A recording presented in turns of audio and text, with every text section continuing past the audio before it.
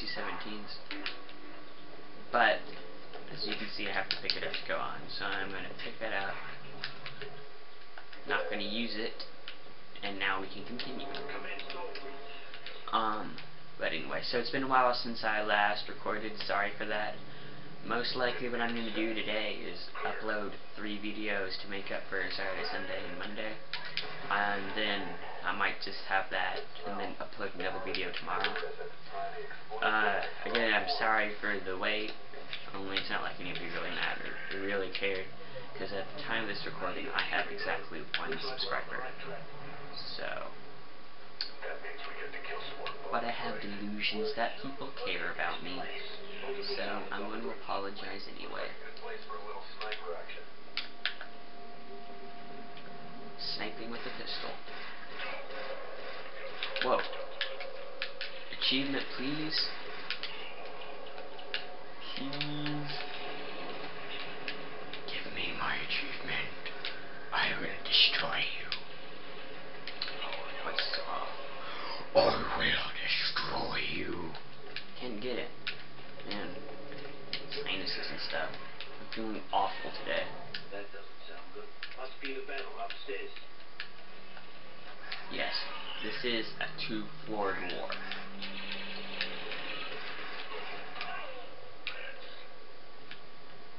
Probably shouldn't have done that.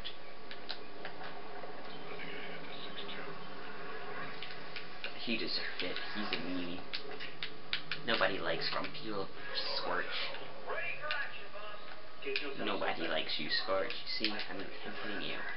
Naughty. You're naughty. I'm gonna give you a spike. I can't believe I just said that. Am I really going to upload this?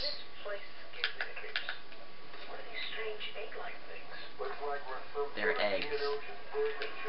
We are now fighting babies. This is a new all-time video game low. Shooting baby aliens.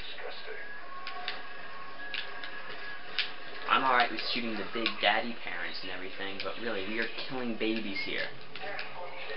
And they spit acid. I mean, really, this is just disgusting. Who among us would kill our own child because they spit up? I'm sure that nobody in this entire world would kill their child just because they had a little bit of puke. And here we are, supposed to be the warriors of the galaxy, killing off baby aliens simply because their daddies made bad decisions. I think we should be punished fairly and justly. It is the Emperor. He is pitting us against us. We could all live peacefully and happily, but he is determined to make us suffer.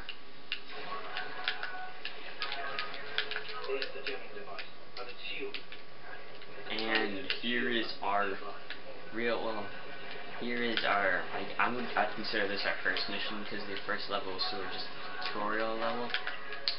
So what you're going to do is work your way up to that little hill area right up there, and that's our first step.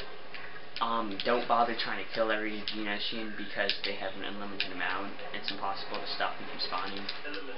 No. What did I? No. Why did they put the jump button as Y? That is the stupidest decision ever. Everybody knows that you use A to jump. Who jumps with Y?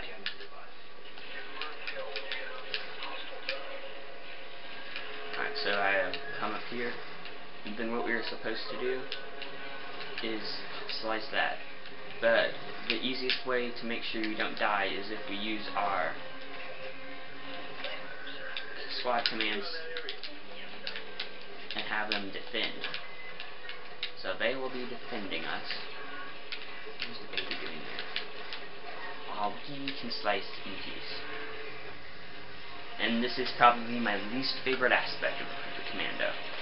The fact that you've got to wait 10 seconds whenever you want to slice something or set a charge. Most of the time. Sometimes it gets up to like a whole minute, where you're just standing there and holding A and hoping, praying to God Almighty that nobody decides to kill you. It's really annoying. I said this in the previous episode. I'm going to say it again. I really think they should have had it as like some sort of like puzzle thing, trying to like search through the computer or something instead of just holding A. I mean, the first few times it was kind of alright, but after like the 500th time you do it, it's going to get a little annoying. Like there, it's a 20-second charge, so which either you have someone else do it, in which you then defend them for 20 seconds and hope that they don't die, or you do it yourself and trust your teammates. But really, who in a game, in their right mind, would trust the AI-controlled allies with their life? There's a reason that there's all those cat fails at driving videos for Halo Reach when everybody let Cat drive the Warthog. She would drive you right off the edge of the cliff. There's a reason that happened. The AI stinks. I hate the AI. I guess I should explain this little mechanic right here. So the way you don't really die unless in this game.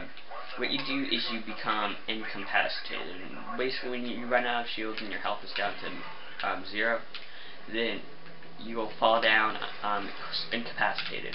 And the only way you can get back up is if a squad mate revives you. But it can also happen to your teammates, which means that a lot of times you're going to spend your time reviving your Delta squad. I actually like it because it means that just because you're dead doesn't mean you're out. But it gets a little annoying when you've got to wait for someone to finish shooting just so that you can continue the game. So, I think that's going to be it for this episode. I know I'm cutting it a little short, but this is a nice stopping point. So, we're going to rappel down this ledge, and see you next time. Bye.